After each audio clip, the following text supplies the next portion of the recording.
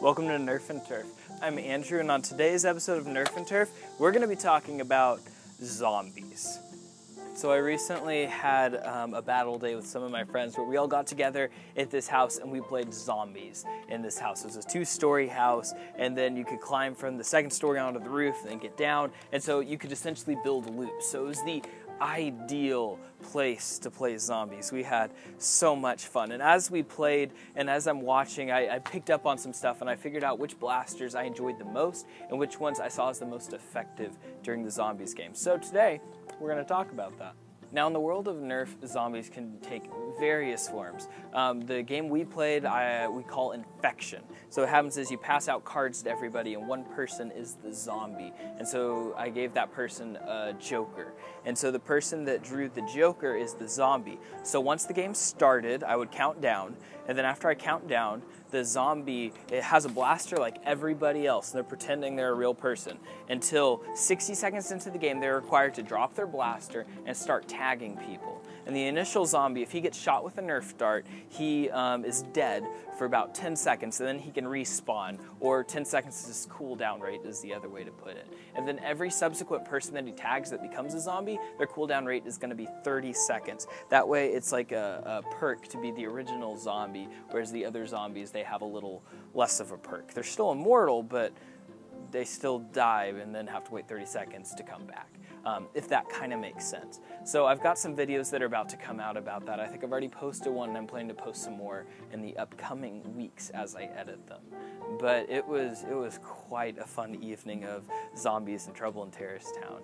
And so I had brought all my basic spring blasters there just to make it as simple as possible, because I noticed spring blasters seem to be the best blasters, in my opinion, for infected or zombies or trouble in Terrorist Town, what have you.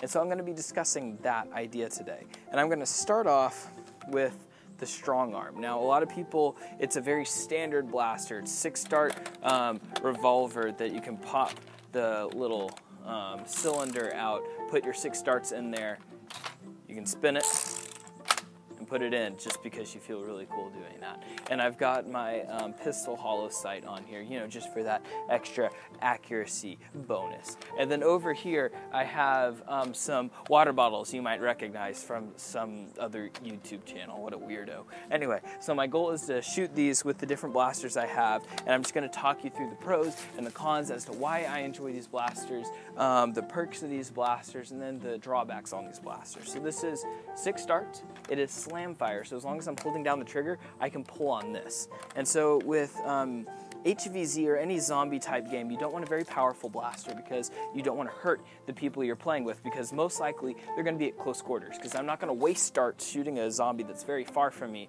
when I know that once he's close I can just peg him. So it's more risky because he's closer to you, but you don't want to waste darts. And so it's that epic toss-up. So I personally did use my strong arm when I was playing zombies. It was my secondary, and so I was carrying this at all times when I had a semi-auto or a fully auto blaster. So in case it jammed or anything, I knew I had a spring-powered blaster ready to go. So let's see how this goes.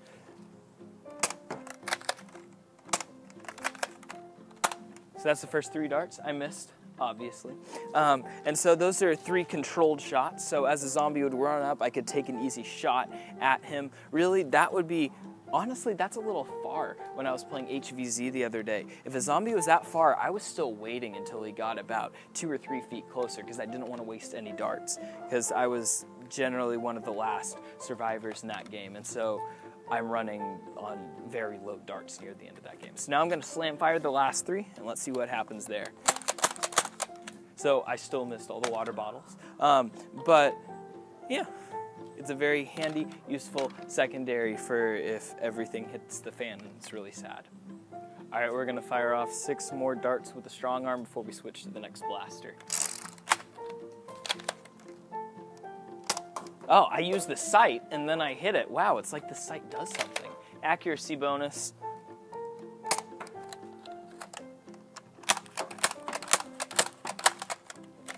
So yeah, So that's the backup Maverick. Again, no, it's not the best primary because 6 darts isn't always going to be enough, but it's the really great secondary for when everything goes bad or your primary's broken, out of darts, you just get a quick 6 shots off as you're reloading your main blaster. So that is the strong arm. Very high recommendation on this for zombies play. And next here I have my Dart Zone Magnum, which isn't a Nerf blaster, it's an off-brander, but it is a fantastic blaster. Although I didn't use this blaster at my last HVZ event, when my primary had run out of darts and I was the last survivor, and I'm sprinting around dodging zombies, and I'm out of darts. Somebody, the zombie, a person who had turned zombie had dropped theirs, and I picked up this Magnum, and this lasted me the rest of the game because it's an open cylinder that contains 40 darts, which is fantastic capacity for a spring-powered blaster without magazines or anything.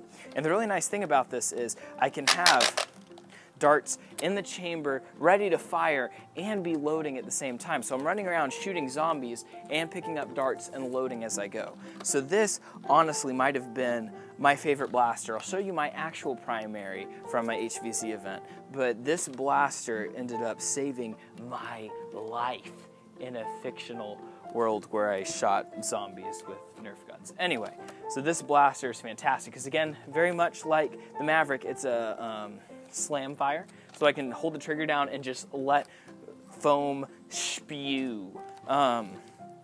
The problem with it is it's not really a sidearm, or a secondary, so you can't really holster this kind of blaster in any possible way. So it is your primary, but you do have 40 darts ready to go, open cylinder, which makes it fantastic for zombies play. And it's also shooting 90 feet per second, which can hurt if you're too close to somebody. I think I gave Tobias a bloody lip with either this or my Strife, I don't know, and I apologize. But yeah, this blaster was quite fantastic. So I'm going to go ahead and shoot at those targets and let's see what happens.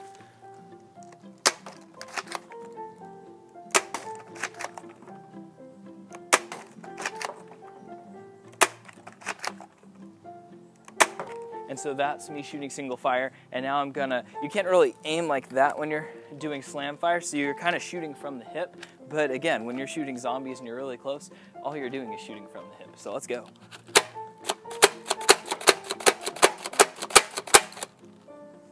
So yeah, that's that. I think I got a little dirt in it from my last war in my backyard, so I'm gonna clean that out and fix out that slam fire function. But as you can see, it's a fantastic primary. I think right there I shot through about 15-20 darts, just super fast, because all you really need is hold down that trigger and let it go. The other problem is there's no air restrictor, so it's really, really loud. Okay, now that's the last spring blaster I'm going to show you. Next I'm going to go to an electric blaster. No, there we go. Cool. So what I have here is the Strife that I used at the HVZ event that I hosted recently. And so this is my Strife that has a 42mm crush cage in there, standard flywheel, standard motors, 2 IMRs in it. It's got my flash hider thing on the front that's wide enough that it's not going to get in the dart's way, but it still looks really cool. I've got my small iron sight and then a front foregrip attached to it. So this is the one I used at the war recently, and it was fantastic. It was quiet because the motors aren't upgraded, and so it's still getting a quiet sound out of it. But man, this thing, it was accurate. This thing never jammed on me. I hadn't thought about that because I had also used a Hyperfire that night, and that thing jammed. I love fully automatic blasters. They're very useful, but they jam a lot. And when it jams, I'm out of blaster, and that was the time where I had my strong arm and my Hyperfire, and I'm laying down lanes of foam taking out zombies, and then it jammed. And then I just had to drop and go straight for the strong arm. So I was so glad I had the strong arm that day.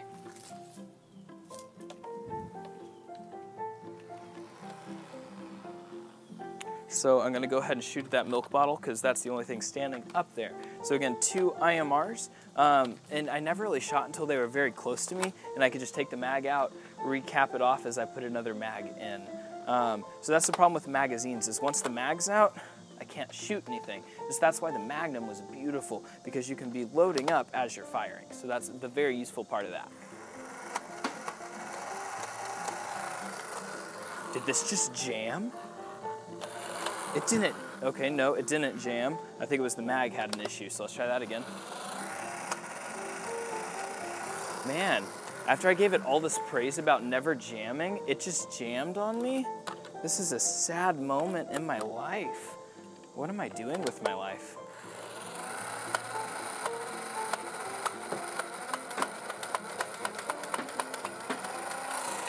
So that's 18 darts shot out of there. Believe it or not, it wasn't a jam. I don't know what it was, but the pusher mech just wasn't shoving the dart on through. But when I had my HVZ event, it didn't fail me. I had no jams, I had no malfunctions. It was so effective, it was so efficient until my mags were out of darts, and I didn't have time when I had 12 zombies chasing me down to, stop and reload a mag. So that's when I picked up the Magnum and then just played scavenger the rest of the game. All right, now let's try another mag here.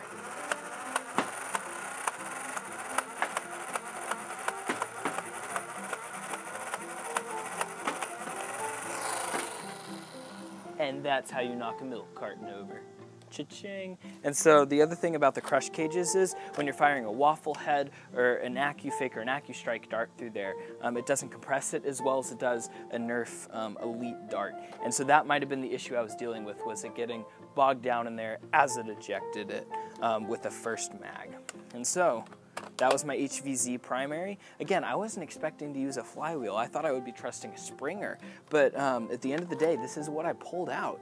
And for some reason, I just really wanted to trust it. And my trust wasn't in vain. It did me really well that night. I would essentially wait till a zombie was about as far as that tree is from me right there, and then I would just light him up as he got near to me. So now, those are my main zombie primaries. Now, however, I'm going to show you a bonus entry that I didn't use at the war because it was an indoor war and it was HVZ and I like people. So let me show you that. All right, so here I have my Strife with my Fanger revamps in here. And so I've just got my simple compressor here on the front, pistol sight.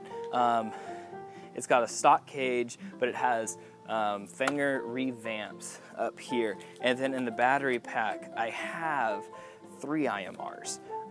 So this is about to be extremely loud. And that's why I don't use this for HVZ events, is it's so loud, the zombies are gonna hear you. But on top of that, the bigger reason I don't use it is it's shooting so hard, I don't wanna hurt my friends. I like my friends, and I want them to play with me. And it would be really sad if I hurt them and we couldn't play zombies anymore. And so this is the other one. For these, I don't put stocks or anything on my Strifes, mainly because I'm not shouldering for accuracy, I'm running. And when you're running, you don't want to stock. So I'm just sprinting around with my blasters, picking up darts as I'm running from zombies, waiting until they're 5 feet away, and then, well, I'm gonna rev this thing up and you're gonna see why it's so loud. So that's a little loud. All right, let's try to take out some targets, shall we?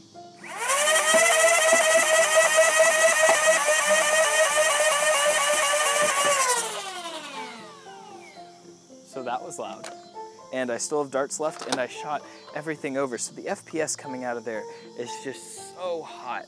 And I don't know if you noticed, but the motors didn't bog down at all. Even if I was firing at a pretty fast rate of fire, the RPMs in the motors weren't dropping at all. And so that's why the new motors in here, these Fanger revamps, are so fantastic, is that you can keep up a very high rate of fire and they won't bog down. However, they are incredibly loud. Now the fear with IMRs is that you could pull the power out of them much too fast, and so that's why I check them periodically to make sure they're not overheating or they're not expanding, and they're doing just fine right now. Because if the motors pull out too much energy out of those batteries, they're going to overheat, explode, fire, destruction, police, lawsuit, all of the above. And so you got to check that out if you're using aftermarket motors with IMRs. That's generally why aftermarket motors are used with 2S or 3S LiPos, because they're a little safer in that regard. And I'm planning to move up to a LiPo pretty soon, because man, I didn't think I would love these Fanger revamps as much as I did, but I love these things.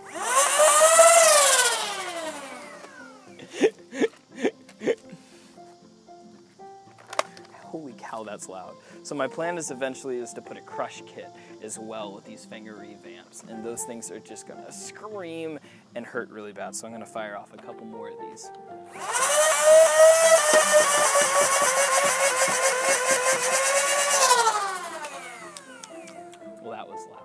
So that was the last bonus round blaster that I was going to show you. But I hope you enjoyed this video and just seeing my view on HVC, what blasters I suggest. Again, that was a strong arm, high praise for a secondary for if your primary goes out. Then the Magnum, because it's an open cylinder that you can quickly and easily refill. That's a dart zone blaster. I think you can find it at Target for about 20 bucks still. So fantastic deal, and it carries 40 darts. And that's fantastic. It's a pistol, but I still use it as a primary. And then my Strife. But again, I don't suggest you using aftermarket motors with 3 IMRs, because that's like 10 or 11 volts right there. I don't want to do math, but that's a lot of volts, and that's a lot of pain, and I like my friends. So avoid that. So if you're going to use IMRs, just use 2. You don't need that much power. You don't need to be hurting people. The goal of zombies isn't to be hurting, it's just have a blaster that's consistently going to fire. And my other Strife with just the crush kit, with the stock motors and just 2 IMRs, that did it. If anyone was within 10 feet of me, I basically always hit them within 1 to 2 darts, and that was all I needed. Whereas this thing I would use more for a PvP, so a player versus player battle, because it's getting really hard hits, it's going to go distance, and it's going to be somewhat accurate, so I can take somebody out with that. And right here, this is more of my close quarter combat setup, and I would put that foregrip I have on my other Strife on here and totally wreck some people with this. So that's the plan for some stuff in the future, but that's going to be more of a PvP, where they're shooting back at me, not a poor zombie whose goal is to come touch me, and that means he's going to be right next to me. And you don't want to be pegging somebody in the face with a high-powered blaster. That's just poor sportsmanship. And so just keep an eye out for that. Yeah, but that's it. Comment below what blaster you use for HVZ, or if you've ever done an HVZ event, let me know where it's at. I'm trying to figure out how to set up some more of those here in the DFW area, and I know some people are trying to get it going in Laterno. So yeah, just let me know. All right, so get on out there, nerf your turf, and have a blessed day. Bye-bye.